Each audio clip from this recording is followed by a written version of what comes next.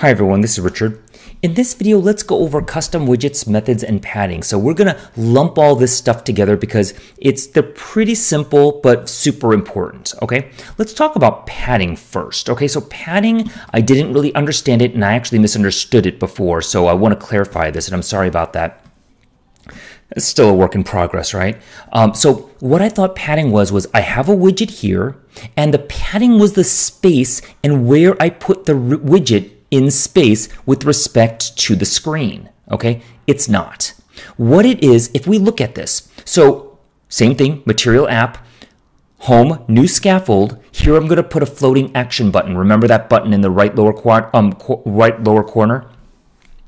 What padding says is that padding has to do with the space of the child widget with respect to the widget which you are adding the padding for.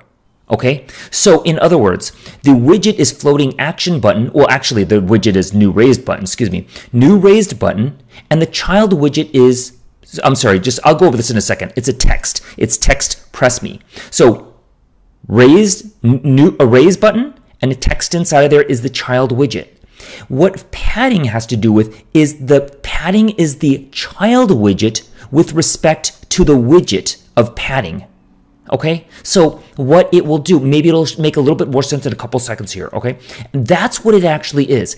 It's how much space do you add in top of here. It doesn't move the child widget around. It simply pushes space, puts padding in between this around you, okay? So let me go through a couple things. So here, it's defined by new edge insets. That's just, I don't know what inset actually means, if it's a word at all, but basically it says the space in between the child widget and the parent widget, all right? And it says insets.all, so in other words, all over the place, top, left, top, right, bottom, it will be 1.0 pixels, or at least a default, so it can't get, there's only so small it can get, you can't make the widget go all the way up to the child widget. So if we look at this, it's basically saying, put a little bit of extra padding all over symmetrically, all the same distance around the press me, which is the child widget. See that? So if I put a bigger number here, put a 10, if we watch it, that doesn't change much. If I put a 20, it's, again, there's a default amount inside of there which you can't go underneath. So now it starts to get bigger because now there's 20 pixels here and 20 pixels here, okay? And if I keep going up the line, so you notice what it's doing. It's actually adding padding, adding space all around it. It's not shifting the location, so it's not pushing here, or anything like that. All it's doing is it's adding space. So now if we start adding, like, let's just say 300 or something like that, now we start to get weird behavior. Like, what's going on? Well, it's probably somewhere around here because the whole entire widget, the raised button widget, is all over the place. All right, so that's what actually happens. All right, so what other methods do we have with edge insets? Well, we have symmetric, and what symmetric just means is that you want the same. It's either horizontal or vertical. So I'm going to say horizontal, and I'm going to say 20.0.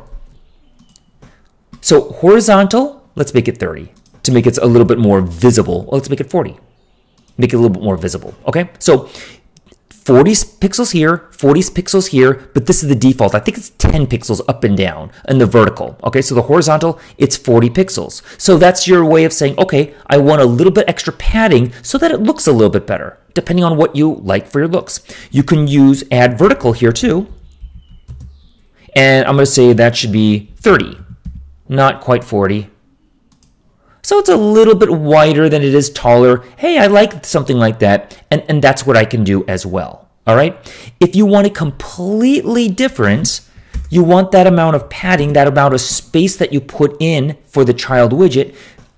I don't know what from window padding is. I'm not done with all of these things. I still have to learn what these are. But what this is from left, top, right, bottom. So left, right, top, bottom, these are doubles. So from the left, I want, let's say 30.0. From the top, I want 2.3. And for the right, I want 50.5. And the bottom, I want 25.3. Okay, so I'm going to like that from the right. From the left, I want that to be 60 to make it a little bit more apparent, okay? So 60 here, the top is 2, the right is 50, and the bottom is 25. Actually, I'm going to change that to 0.1 just to see what it looks like. Oh, it does actually shrink it a little bit right there. Okay, great. So if I look like that appearance, then I'm going to use that. Okay, so that's what padding actually is. I hope that's clear.